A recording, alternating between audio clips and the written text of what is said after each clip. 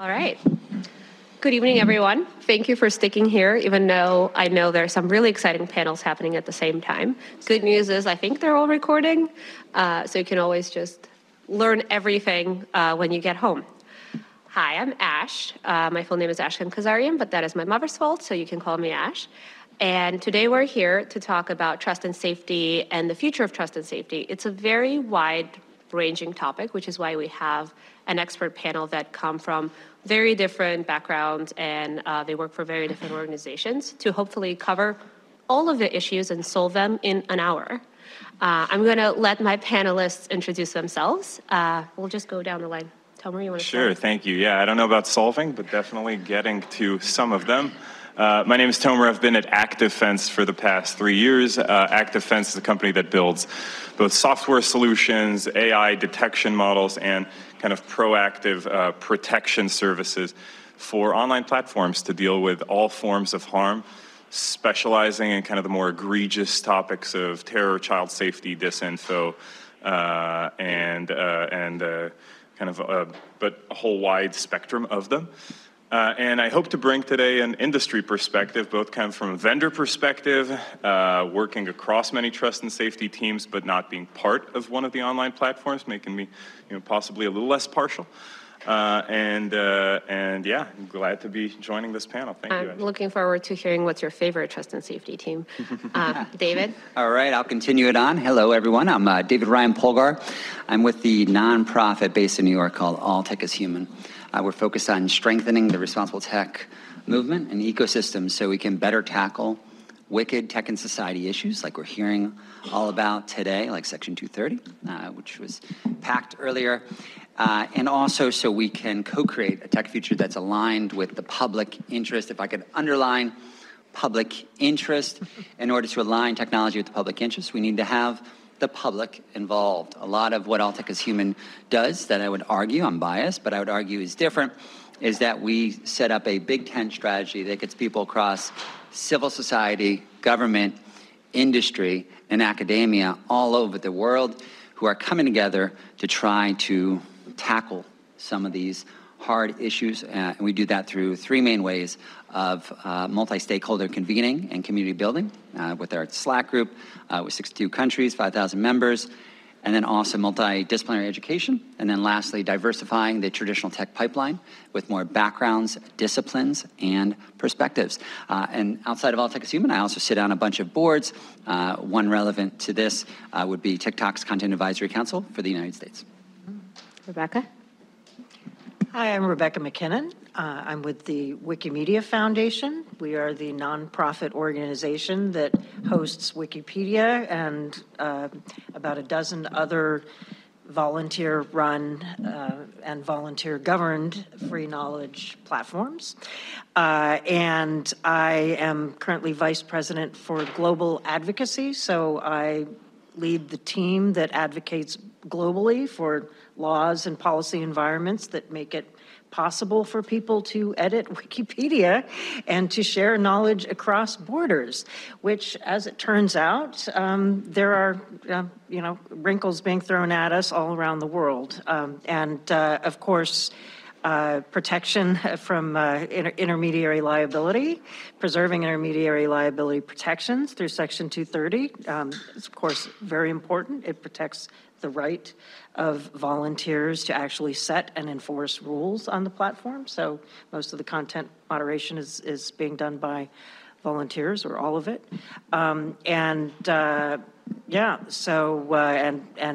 Like David, we are trying to advocate for policymakers to think not just about who they want to punish and what the bad behavior is or how to fix the internet, but really what kind of internet do we want to create? What kind of internet will be best for open, democratic, equitable societies that everyone can participate in and everyone can fulfill their right to be educated?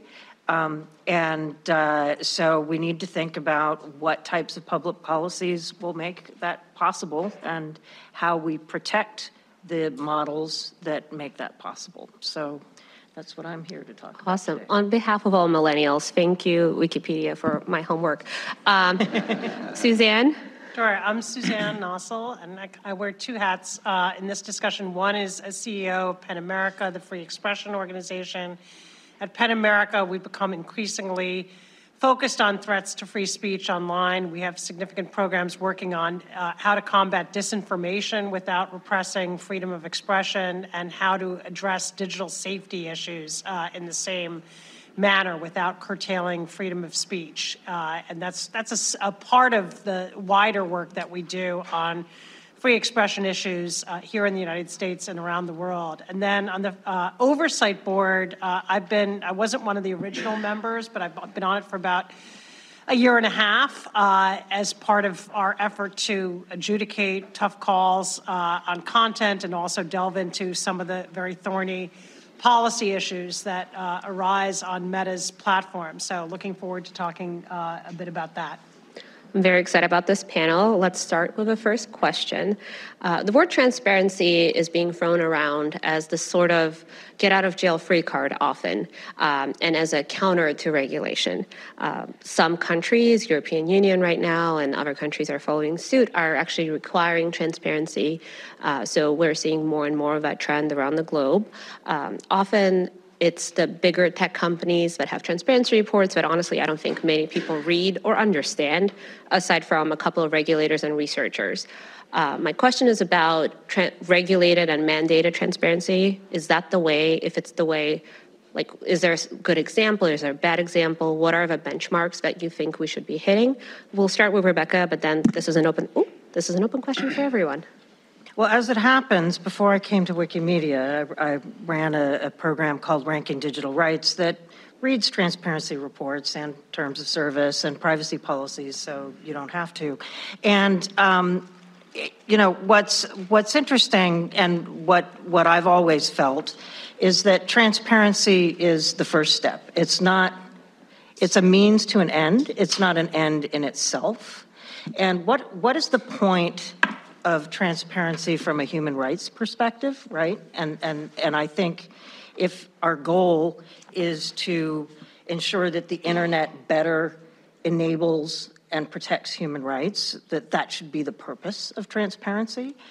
And so when it comes to speech, I need to know who is manipulating what I can see and not see, who has the power to prevent me from seeing certain things, or to amplify certain things that show up in my feed. So I know what I don't know, and I know who's manipulating what I know. And then I can make informed choices about it. Similarly, with data and who's accessing my data, I need to know who has the ability to access information about me and my communications, under what authority, and who I can hold accountable if that's being abused, and can anybody know that it's being abused, right? And so that's the first step. That's not to say that transparency should be a replacement, let's say, for strong federal privacy law, right? I mean, it's one thing to know what's being collected about you so that you can be targeted with ads, and it's another thing to make sure that you're protected from discriminatory practices, right? So there's definitely, I think, a role there. Now, Wikipedia and other Wikimedia projects are a little bit different from, say, Facebook or something.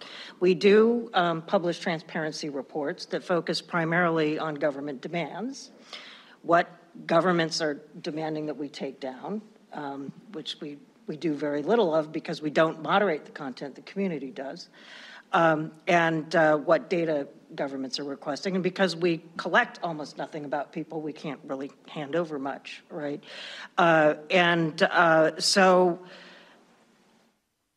when it comes, I think where the real debate right now is about transparency reporting is less about what governments are demanding of companies, although I'm going to come back to that in a minute, because I think actually we've started to focus too little on that.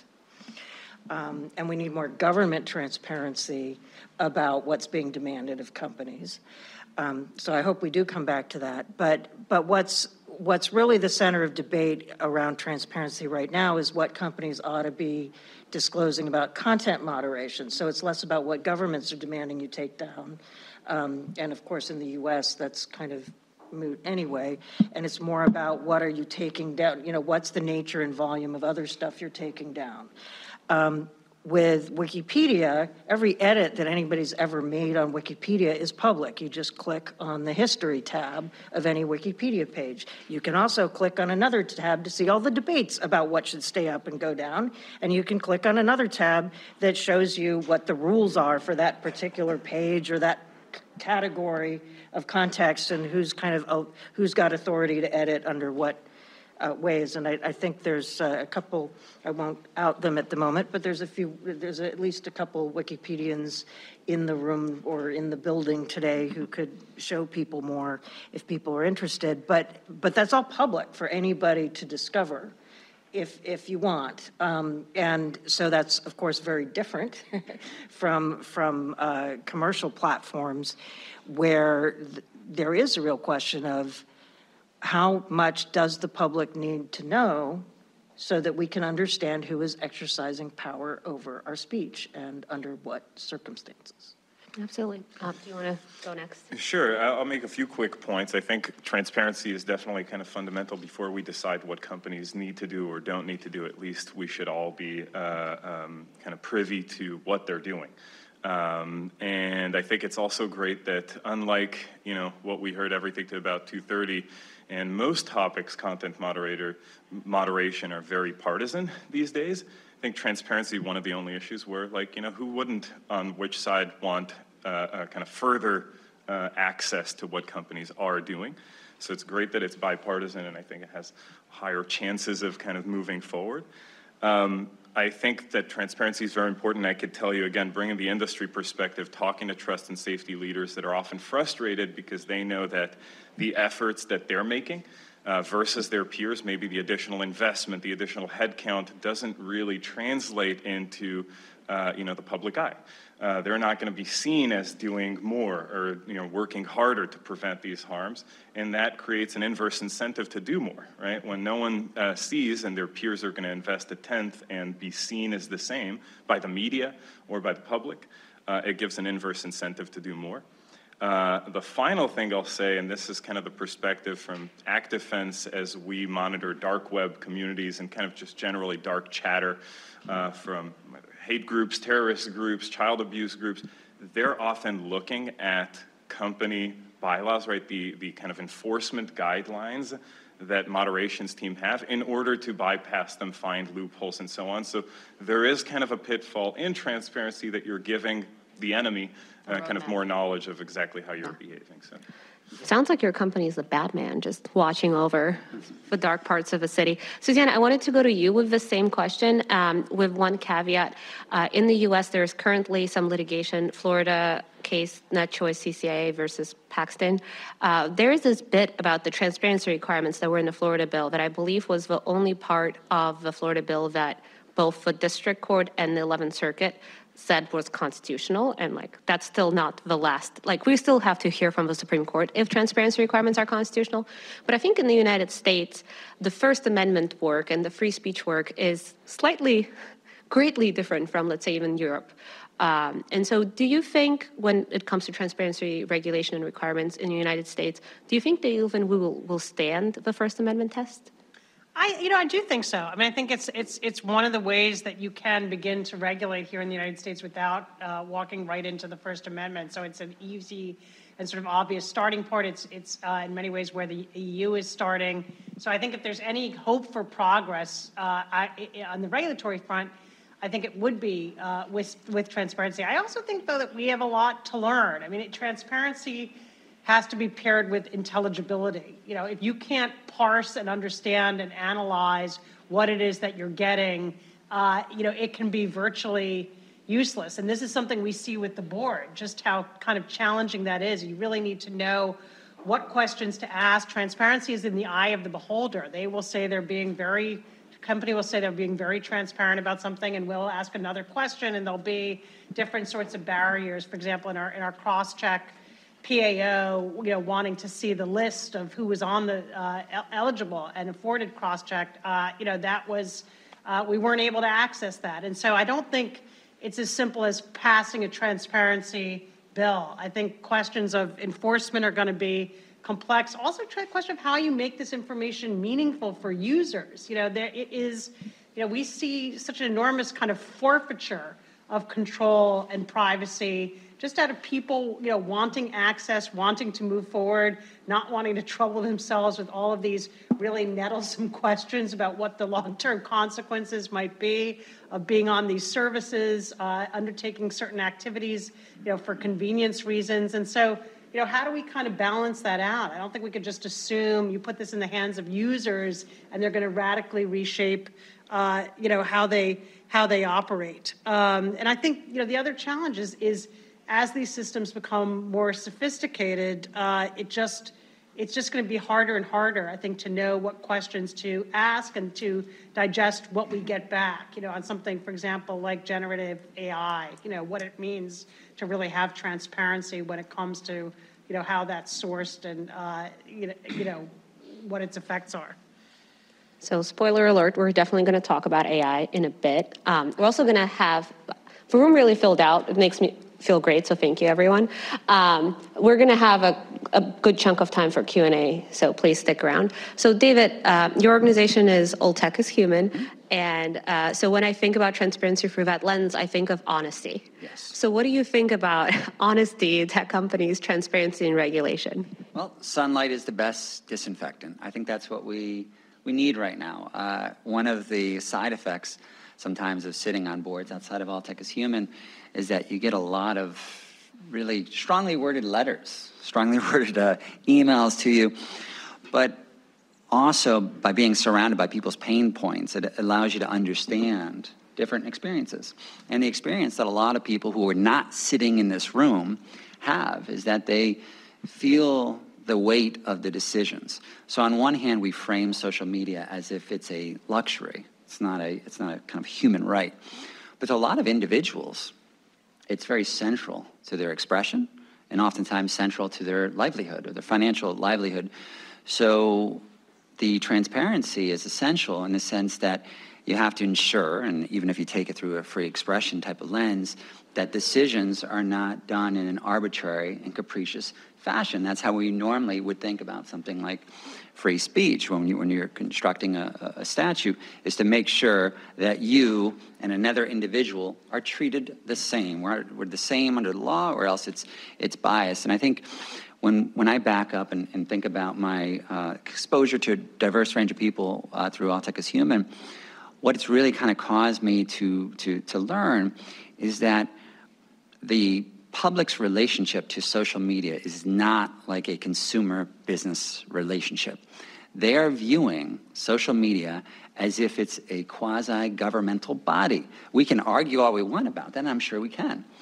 However, that's also because people like Elon Musk frame it in that way by calling it a public square. And when you think about a public square, you say, my God, well, then I should have 3 co-equal branches of government. And then you have accountability and transparency.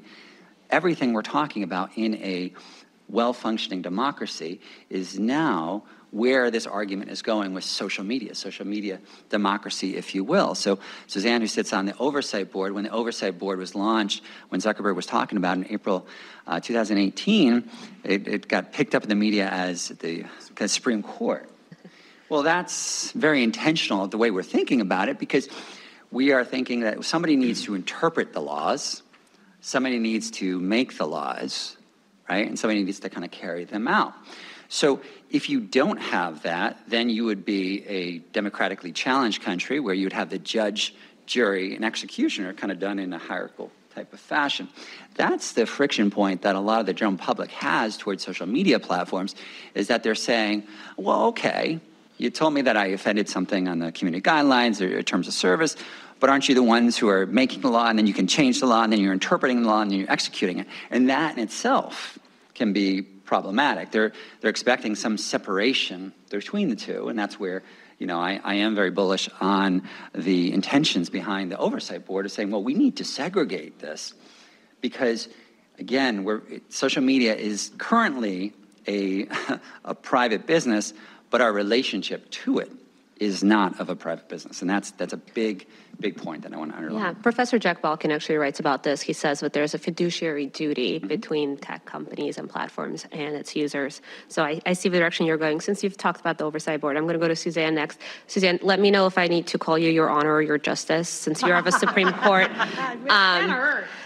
But you've been on the board for almost 2 years. Do you think, in general, these third-party bodies are a silver bullet or maybe at least a partial answer to the trust and safety shortcomings? There are other examples of this. There's the Digital Trust and Safety Partnership that took off. That is a very exciting new venture that also is trying to kind of organize and be this independent body that gets more transparency and better understanding and coordination between tech companies of different sizes. What is your experience in all of this? Yeah, sure. I was going to talk just a little bit about kind of the Oversight Board and a few areas where I think it can contribute and what the limitations are. I mean, I joined and have always viewed it as very much of an experiment. I'd say after 2+ years, the results are not all in, but we can begin to see some patterns. And I'll highlight 4 positives, each of which has a big caveat. The first is really what you were touching on, which is offering this kind of reasoned jurisprudence for hard cases. Questions like, can you call for death to the supreme leader of Iran on the platform? Is that should that be protected? Should you be able to put unsubstantiated accusations of attacks on civilians in Ethiopia when those might provoke reprisals? What about questions of nudity based on gender or transgender identity? Really, honestly, thorny questions, and we go about it in this, very rational way, and we apply human rights law, and it's thoughtful, and there's an opinion, and, my feeling is whether you agree with the opinion or not, it matters less than that somebody went through the exercise of coming up with a rationale which never existed before. I mean, that was completely inaccessible before, and it offers a degree of predictability. Now, what's the limitation? Well, we've dealt with, some dozens of cases, out of the enormous ocean. Now, not all of those cases and appeals really raise those novel issues, and it's actually been a process for us to try to hone in on those that do. In the beginning, we would take some cases that actually, when you got right down to it, because we don't have lower courts, so nobody's distilling the issues, and sometimes we would get to the bottom of it and find actually there's no real debate here. And Facebook also makes a lot of enforcement errors. So oftentimes we'll go to them, with a case and say, provide us with your rationale for what you did. And they say, oops, it was just an error, an automated error, a human error, and that sort of voids it out. So that's piece one in terms of our value and kind of the limitation of that. Second is really our ability to probe and shed light into what the company does. And I'll give this example of, we're now working on a policy advisory opinion on COVID misinformation. You can sort of get to the bottom of how they've actually handled that and how it's changed over time. And when the opinion comes out, everybody will be able to learn some of what we did. With the PAO on cross-check, there were pieces of information we didn't get, but there was also an enormous amount that we did learn that honestly was surprising about how the system worked, kind of a 2-tiered system, and that those who are beneficiaries of the system have their content remain up on the platform even when it's found to be violating, while it goes through a whole sequence of appeals and during its peak period of virality. So it is a large loophole that I think a few of us, and myself included, didn't understand well. So, there's great value, and we have the ability to ask questions, to make recommendations, to get them to respond to those. So I do think it's something that we need to take advantage. We take that responsibility seriously. At the same time, they remain a private company, and ultimately they dispose of our requests. Some of them they accede to, some of them they don't. Where they don't, we don't necessarily have much recourse. That'll get me to the fourth thing. The third is our ability to drive policy changes, and I think there have been some important ones. They have to respond to all of our recommendations. We always state in our recs what it would take for us to consider the recommendation fulfilled. So they've accepted a bunch of our recommendations on cross-check, including the kinds of users who are going to be eligible for protection under the system. They've just reevaluated and reissued their strikes policy to make that more transparent and kind of less punitive. They've adopted a new crisis protocol. They've done a lot more on translation. So there are a lot of concrete things that they've actually done in response to those recommendations. But ultimately, again, it's up to them. And there are important things we suggest that they don't do. I'll just say the last one, which is our ability as a board to spur regulators and other players. And I think this is, sort of the next frontier for things that we can't accomplish. Can we be kind of a springboard for those who have powers beyond what we do to see what needs to be done and to use their authority to achieve it? I will disagree with you on the fact that I think you have a power when they don't want to enforce.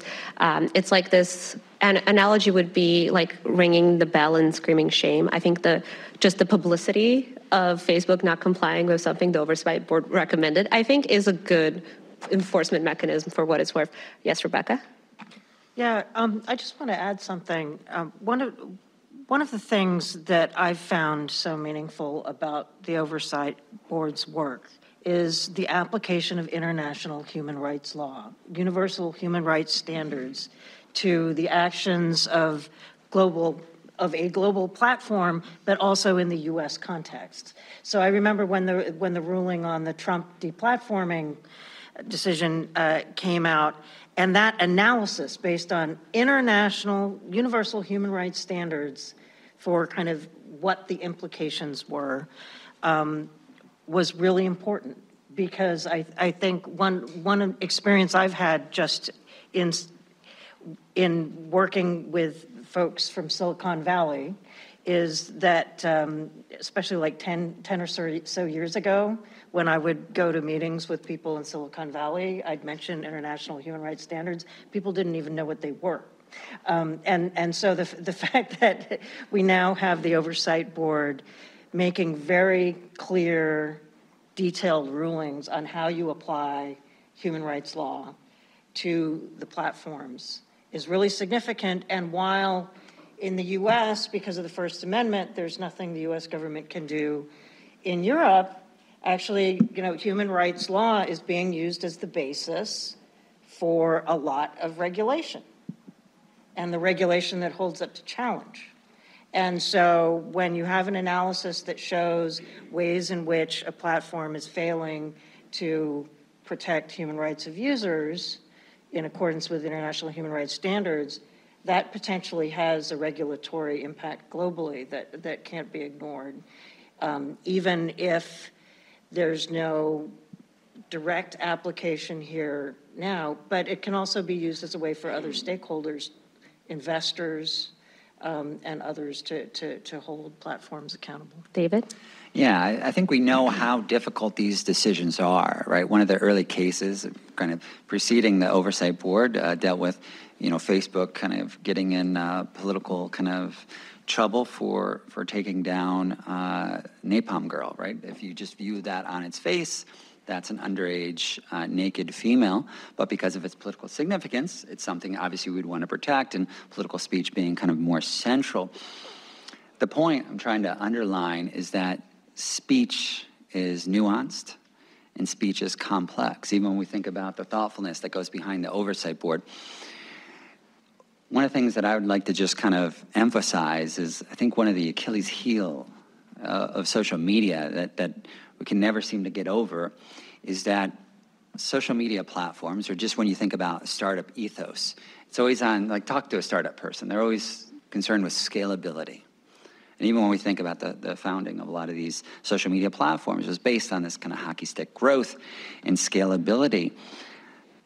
Speech is the antithesis of scalability. And I think now we're reaching this friction point where we see that speech takes a lot of time and energy and nuance. To go back to the strongly worded emails that I'm sure we all receive, the misconception that the general public has is they say, my God, why did this get taken down? Why am I being penalized? Didn't you look at 3 posts before and understand the context? And didn't you see the poster behind me and its reference? Didn't you know that? Didn't you do your research? Didn't you go to Wikipedia and read something? And you say, well, have you done the stats about how quickly content moderation decisions are made? It's merely seconds, right? So how can a thoughtful decision be made in a framework that is based on scalability? And obviously AI has not proven. Good segue for the AI question. Yeah. We're going to go straight into AI, but I do want to say that David has an article that's called What If Tech Companies Were Nonprofits? So I could feel some of those themes here. So I recommend everyone read it. So let's talk about AI. AI has been at the top of mind this year, partially because there's a Supreme Court case about algorithmic recommendations and if it's protected by Section 230 or not. There are 3 different panels today on Section 230, so we're going to try and talk about other things, but this is all related, obviously. When is it okay? What is the line? When can you use AI? Because obviously there is not enough people on the planet to moderate the content we have on current platforms, let alone on the platform that maybe pops up tomorrow. So where do you see the line? Where do you see kind of the correct use and incorrect use? Should there be a human moderator checking? What are the cases for that? Just in general, how would you see AI operate within this? And obviously, it's already being employed. Tomer? Yeah, so I mean, ActDefense builds a lot of AI solutions, and just to frame it, we're talking specifically about AI for content moderation.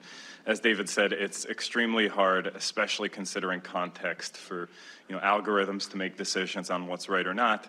I do feel like AI is improving to a level that it's able to take into consideration a lot of the context. Like you mentioned, did you see what I wrote in my previous post? Did you see the picture behind me? Do you see the org that I'm a part of? Do you see who my network? All these things are currently, more and more being considered by AI. What we put a lot of emphasis in the AI tools that we provide is explainability, right? Showing why the AI decided what it did because of something in minute 2 and 10 that this person was saying or doing, or the gun that he was holding up, or whatever that is.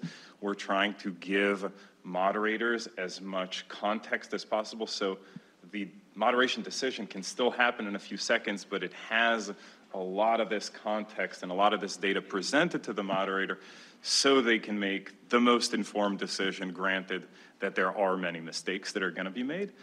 Where we see a lot of where does AI fail generally, we see it when there is kind of novel current events, geopolitics involved, which is a lot of the areas of misinformation.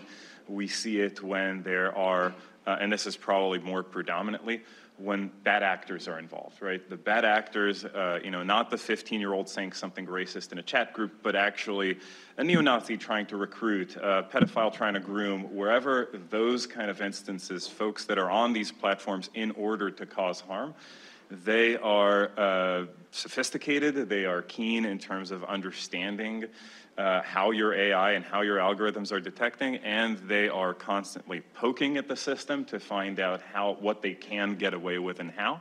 Those are the cases where platforms can't just lean on AI and need to deploy, either kind of other means of protecting their users, whether it's through investigations. And you see a lot of these departments form up in trust and safety departments. I mean, just in the several years that I've been in the industry, I feel like the amount of folks coming from 3-letter agencies and folks with experience in kind of counterintelligence coming into the trust and safety industry, because the industry understands that you're dealing with an adversary. And when you have an adversary, AI alone is going to break. Suzanne, do you want to talk about AI and content moderation? What are your thoughts? We certainly deal with a lot of automated content moderation that's very flawed, and we deal with a lot of human content moderation that's very flawed, and oftentimes the same piece of content will go through multiple layers of review with indeterminate results, and there are kind of mistakes along the way. I mean, it's incredibly buggy. I hope you're right that it is going to be honed over time. And I can imagine that, like for detecting, changes in, a bodily organ, whether they're early signs of cancer, that ultimately, it's easy to understand why AI ultimately would be better at that. I mean, they could just incorporate millions and millions of data points to see whether the most subtle changes might be indicative of anything. And I could sort of see some of the same, but I also think it really calls for robust and immediate appeals processes, because it's just an error is inevitable. I mean, there are words that have multiple meanings. There are words that have different meanings in different dialects. All of those subtleties, we have to get into. We have to have interpreters, often several of them for the same piece of content to sort of explain, how the meaning might be a little bit different for different communities. And so, how long it's going to take for these systems to integrate that level of sophistication, I think, is a big question. And there's obviously great scope for error in the meantime, and there's also sort of the faith we place in AI, and I think the risk of kind of over-deference to those systems. Rebecca? Yeah, I think we need to be careful when we're talking about content moderation and, of course, automated systems in relation to content moderation, to not just talk about content moderation as if it's one model, right? So you all are talking about content moderation done by large commercial platforms that are kind of general purpose. People go on them to share pictures of cats, organize a revolution, anything in between, right? And there people are paid to moderate the contents. The rules are set up by the company. With Wikipedia and other Wikimedia projects, it's a very different model where you have a very specific purpose of the platform that volunteers have come together to create, and they've set rules around what is reliable, what are reliable sources for well-sourced neutral content on whether it's COVID-19 or a historic event or whatever, and it's the community that's enforcing that. So it's not paid moderators. It's people who tend to actually have some expertise or kind of be from or adjacent to a language community or a cultural community that the content relates to, and people have debates. And you were just talking about but what about didn't you see my other post? Right. And the community, the volunteer editors are all kind of pointing to the context of this and what did they actually mean, and what's its purpose, and kind of looking at that context and making decisions, right? And you can do that when you have a platform that's for a more specific purpose, whose community has some general consensus about what the purpose of the platform is.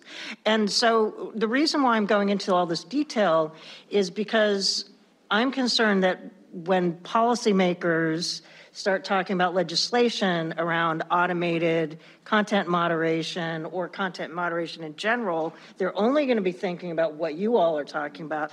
They won't be thinking at all about content moderation models such as Wikipedia's, and then policies will get made and laws will be passed that will be quite harmful to the communities that have set up platforms for public interest purposes.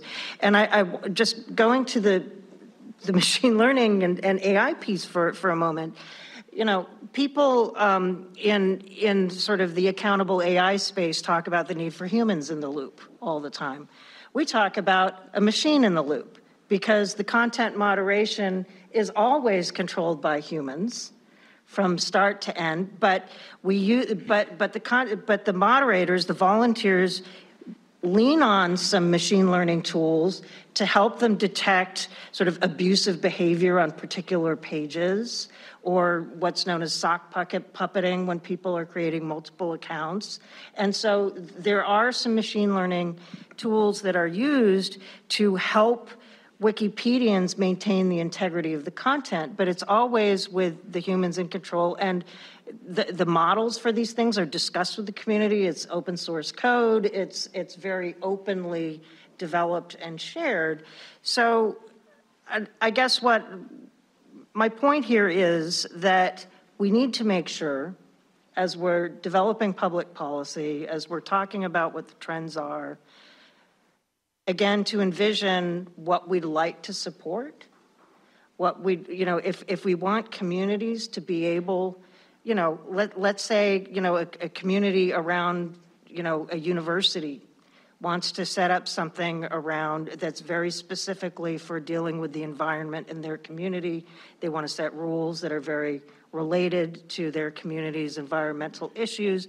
They want to have their own enforcement mechanisms.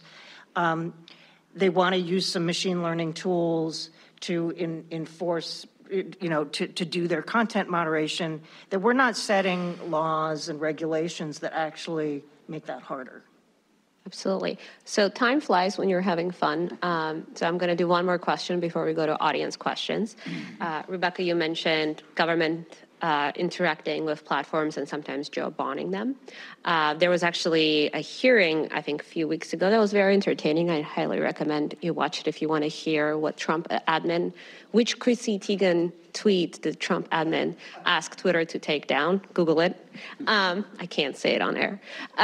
But what do you think should be, so there's actually, I think, a bill right now that kind of ties it to the Hatch Act and just limits, basically says that you can, using your government power in general, just being a government official, have this playing the refs situation power over platforms and what they take down and what they keep up. What are your thoughts on this? Do you think maybe we can't stop this? Maybe we should have like a public database that says, French government asked us to take this meme of Macron down, or something like that. We'll start with you, David, and then we'll go this way. Well, I think this is the reason why we're talking about a splinternet and just how do you have these kind of platforms that don't have a border, but then we're still kind of confined in where they start from. And obviously we know a lot of the debate even going on with different social media platforms and their origin. I think this is where we're kind of at a pivotal moment right now in society of deciding, are we going to take a global approach with this, or is it going to be dramatically different country from country of how they're going to create kind of restrictions around it? I think the biggest part that's going to happen over the next couple years is one of the things that I didn't hear in the earlier discussions around Section 230 that I attended was really just this shift of power and what that's going to mean, right? If you really think about the last decade of shifting power that traditionally was confined with governmental bodies, now going to social media platforms, but at the end of the day, it wasn't a power grab. The platforms just want to sell you ads, right? Or the major social media platforms that we're referring to. Some of them, yeah. The major ones, yeah, that we're referring to, not the kind of more social purpose. So that in itself leads to some of the complexity of even how we think about this. But the larger point is going to be, where do we take this? Is this something where government is now going to get more embedded within each of these major, if we're talking about something like Meta or TikTok or Twitter or Snap or Roblox, you name it, or is it something where it's a clear kind of separation between the two? I think that's going to be the kind of struggle that I'm seeing. Yeah, the quasi-jurisdiction. Rebecca? Well, English Wikipedia is the same all over the world, right? It's not different in the UK and in the United States. Even the spelling? Yeah, it's one way. It doesn't change depending on what ISP you're using.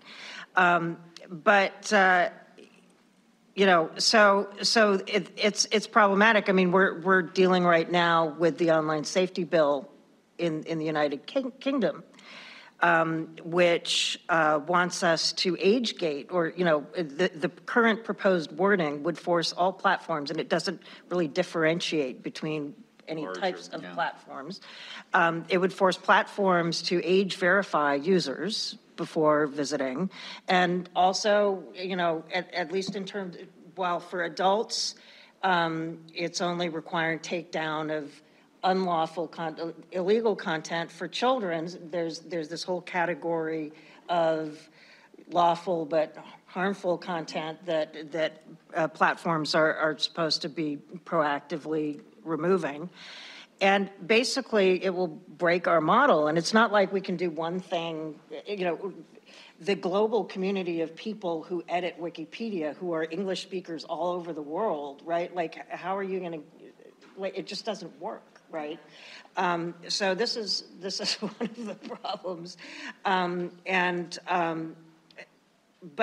the other thing is that, and we encounter this with a lot of governments and democratic governments who say, well, we're trying to solve this problem in our country, and it's a big issue in our country, and we're sympathetic to many of the problems, but first of all, there's a question of whether what you want to do is even going to solve the problem in your country. Plus, it's basically going to mean that it would, if we were to comply, which we won't, it would force us to collect data on users that could then be discoverable in other jurisdictions, right? Where you know, in any case, in any country, you're one bad election away from some really awful things happening to people's data pretty much anywhere. So I guess the point being is that this is where I come back to holding governments accountable. And we need accountability and transparency by any Democrat, any government that claims to be democratic, be in the business of protecting its citizens' rights. We need transparency around what's being required. We need clear accountability around that. And we're not seeing that. And when you get to things like network shutdowns, where governments are demanding that ISPs kind of shut down the internet in large swaths of, entire provinces or entire cities, and in India is the biggest culprit. The ISPs aren't even allowed to tell their users why the internet was shut down or that it's being shut down, right? And that kind of lack of transparency and lack of accountability with citizens around why people's access to information is being restricted, that's, even in democracies, that's highly problematic. Or developing democracies. I think at UNESCO in Paris a month ago, they were talking about how Turkey keeps designating journalists as terrorists. Suzanne, PEN America does a lot of great work trying to fight back on government limiting speech. So I feel like this question about government and transparency when government officials are, trying to twist the arm of platforms is a great one for you. Yeah, look, I think it's a huge area of concern. And, while we have some degree of transparency reporting about formal requests for takedowns, I think there's a whole layer of less formal interactions that happen with the big platforms that we know very little about. And, part of it are governments that are pointing out content that violates the platform's own terms of service, but doing that at scale so that that content gets pulled down fast and furious and preemptively, just to keep things on good terms where, critics and dissidents, are not subject to the same kind of protection. And so, to me, when you talk about transparency, it's not just about the data. It's about how those relationships work. And, it's about people who've worked in these companies who have things to tell us about, the nature of that cooperation and collaboration. And, it's complicated because there's some areas where you think, it may be necessary on national security grounds, to deal with disinformation on this country. That has been a debate. Should there be more interaction and even cooperation? And obviously, there are obvious dangers with that. I think everybody's, they've kind of come close to the brink of trying to facilitate that, and it does happen, but also an enormous amount of leeriness, also how it can come back to bite politically. And, one of the really interesting things has been how this perception of anti-conservative bias has fueled legislation. I mean, you're talking about what's happening in the UK. I mean, what about Texas? If that law stands, will there be a Wikipedia, or for that matter, a Facebook in Texas? Because it'll be a very different set of rules. I mean, I haven't heard at this conference any discussion about, it seems like the one legislative proposal that's getting the most traction right now is to ban TikTok. And I know they're one of the sponsors of this conference, but that, that is, gotten an enormous amount of momentum over the last couple of months. So, how you get at it, I don't think the traditional the way we think about transparency actually does not shine a light in these particular corners and corridors. And I think, that's something that we need to focus on. And it is something we're discussing as an oversight board. So I just want to see how many questions we have. We have like about 10 minutes left. So, oh my God, okay. I'm going to take them two at a time, and then my panelists can address whichever they want. Let's go Baron and you. Baron, so good to freedom. As ushered in the circuit, for selected place transparency rules, but we and others have asked the court to let it in. So there's some real lack of clarity if you're lying from case law. We have to put too much detail, but it's just not clear whether it applies in some context of advertising as why controversial statements. One of the reasons to think why transparency that Republicans and Democrats could agree upon isn't actually Constitution. So I'd just love to hear your panel's thoughts about what it is you think might be constitutional. Simon Perkins, the social media court, a portion of January 6th committee of the court was never included. That was something that was leaked by Washington Post drafts. And what that makes clear is that the real drama that's happening here is that the social media platforms have bent over backwards way enforcing their rules mutually because they've been seeing what they've advised against Republicans who want Q&A speech and disinformation. So we all know that's the case. It's not an accident that Republicans are weaponizing this discourse around transparency because they know that the more transparency they get from the companies, the more the companies will better look at words not to remove content. So in other words, transparency, while it's seen separate from content moderation, is so deeply ingrained that it's creating more reasons. And the First Amendment is not going to debate the government, whether it's Florida or for some federal law, to enact laws that be weaponized against court judgments in this ways. And the second question was, we're just going to two at a time. We're gonna cluster them. What was your question? On to therapy the asymmetry kind of thing.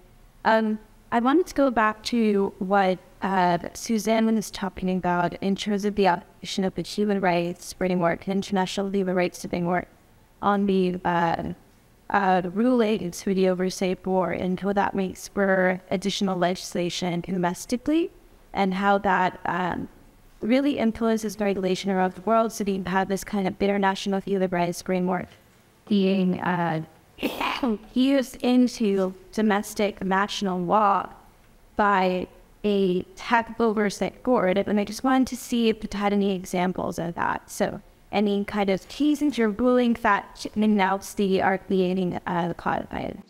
So Rebecca, Suzanne, you want to take us away? Well, the Digital Services Act in the European Union cites international human rights law, I believe, in a number of places.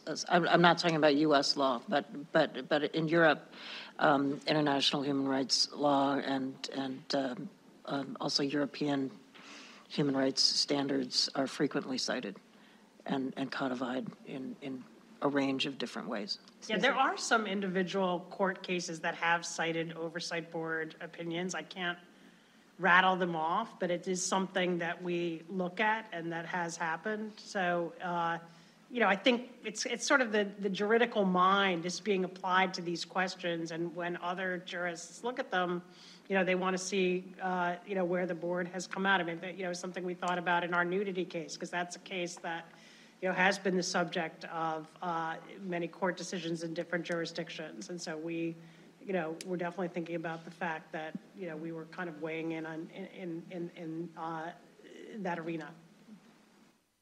Right, so I saw some more questions there. Oh, sorry, David, yeah. David Tomer. Yeah, maybe just one comment, because I can't really comment on what would be constitutional and what wouldn't under any kind of regulation that's passed. What I'd like to bring is, I think, something that I didn't hear too much in this panel and all the 230 talks is what's happening in the field when there is absolutely no protection for what kind of trust and safety measures and means and processes platforms have to have in place. And when there's no transparency on reporting what those means are, what we're seeing now in the past, not 6 to 9 months of recession, is that these companies are thinking much more cost-effective, cost efficiencies, and these departments are getting cut, slashed, if not gutted, by whoever's buying them or whoever owns them, right? When there is no, so you could definitely point at a lot of things, adverse effects from any kind of regulation that would come in for transparency or what procedural regulation, but de facto what's happening in the field is, I feel, should be a concern to every American citizen, every citizen around the world right now. Suzanne. Yeah, I was just going to say one thing about your point about transparency. I think it's very interesting. I mean, it's something that we're seeing at PEN America in the offline arena, which is transparency laws, for example, about what's going on in schools, requiring teachers to post all of their syllabi and their curriculum and all of their readings online. And it's like, oh, well, it's just transparency, but why is it being done? Of course, it's being done to empower people who may object, people who, are self-appointed police for these now curriculum restriction laws. And so, I think it is something that we have to be attentive to as sort of a community that's accustomed to being all in favor of transparency. Well, this goes to, what is the purpose of transparency? Is it an end in itself, or is it a means to an end? Right. And if it's in service of civil liberties and human rights, or is it in service of something else? Maybe, and it can maybe dual use. Right. Yeah. Yep, exactly.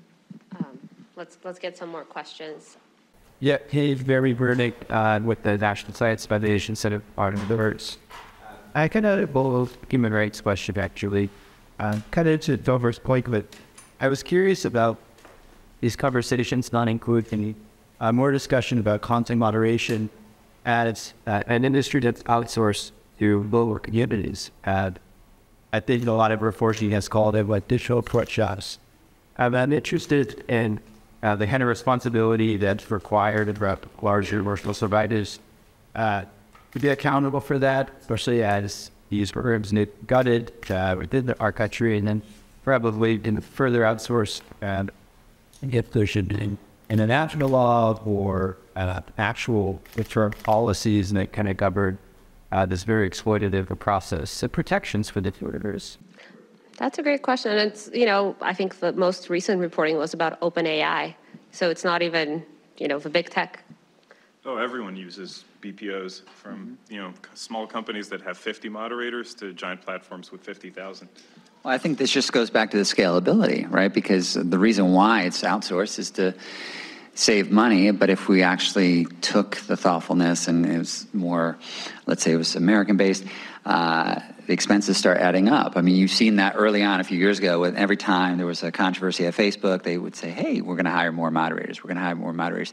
But just start doing the math. Think about how many moderators we would need, how many human moderators, and then take out a calculator. It's going to add up to a lot of money. We've seen the tech downturn recently, so no company is immune. So I think that's a larger issue. So I think you're referring to like Casey Newton's work, or maybe before that, Sarah T. Roberts, who's done a lot of great work in this kind of content, commercial content moderation type of field. But no, I do think they have a responsibility. The larger point is the social media founders didn't get into this to get into content moderation, but they found themselves knee-deep in complex speech issues where everyone hates them, and it's coming from the left and it's coming from the right.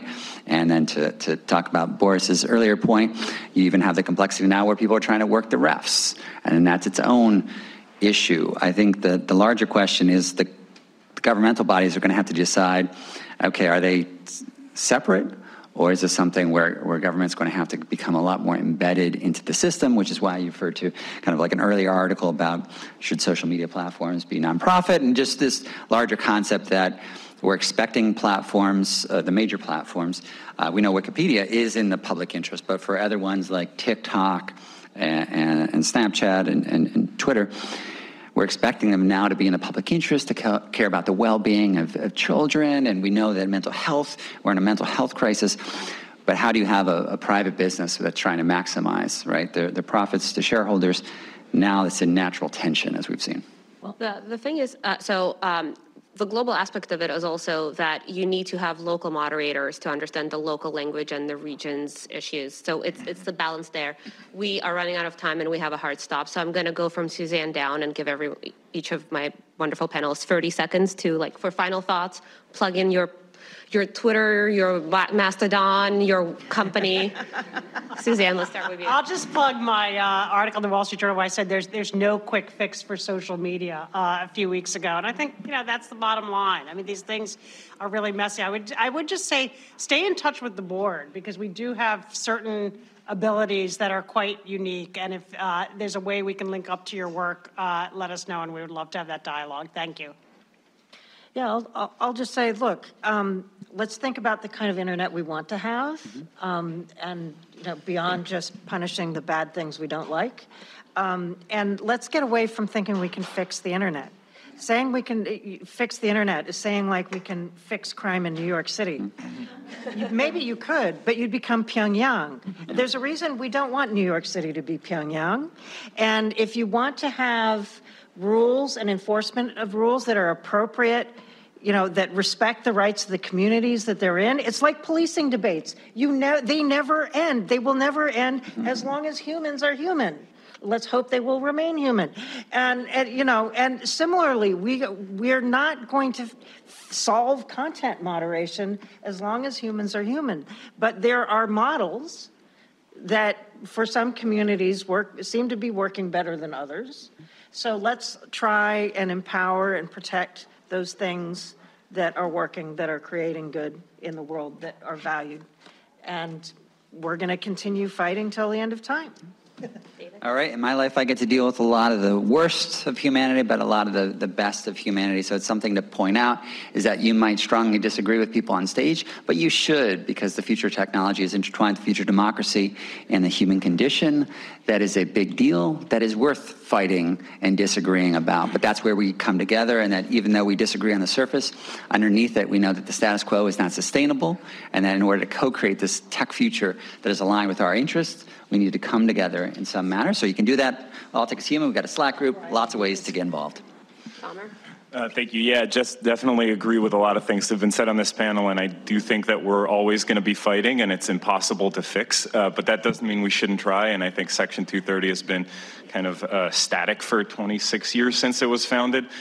So doing things and experimenting and even breaking things, right, like was said in previous 230 panels, and understanding what we broke and trying to fix them, I think that's the path, that's the roadmap to creating a better internet, perhaps not fixing it. So that's what I know I would like to see. And again, I think spotlighting the decision of inaction is also dangerous because of what we're seeing today. There's no protection for any of these departments, or companies could cut all of trust and safety tomorrow and not face any accountability. So okay. That's also not good. Everyone, thank you for coming. Join me in thanking the panel.